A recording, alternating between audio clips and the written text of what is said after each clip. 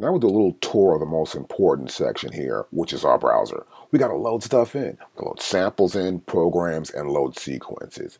And of course, as before we did in our previous lessons, we learned about the project, sequence, program, and our content. Here's my content. I've got this, which is an MPC drum content library. I can go to here and let's say click on it twice.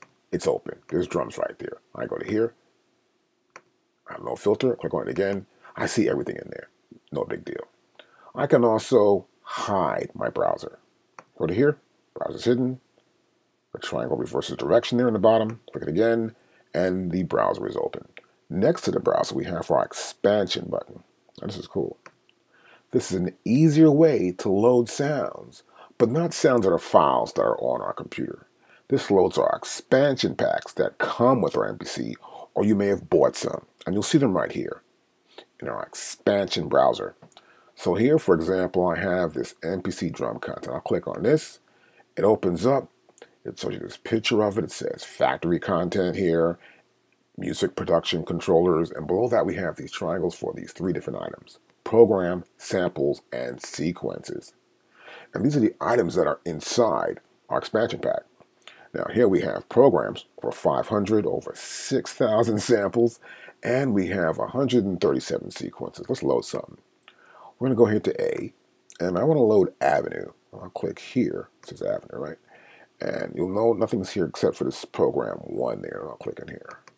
And now it loads the program, right? But there are no sequences, right? No sequences at all. So I'm going to close this back up.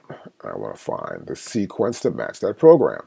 These are programs and sequences that come with our MPC. I'll click on open this up. Look what happened. It said the program exists. Replace or rename. So I don't want to rename this. I'll say no, cancel that. But look right here. That's my sequence. It appears right here. This is the sequence. And now I'll press play. That's way too loud, see?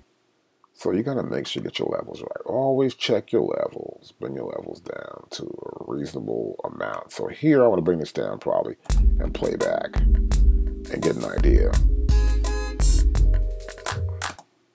And now you can see we can load from the expansion browser.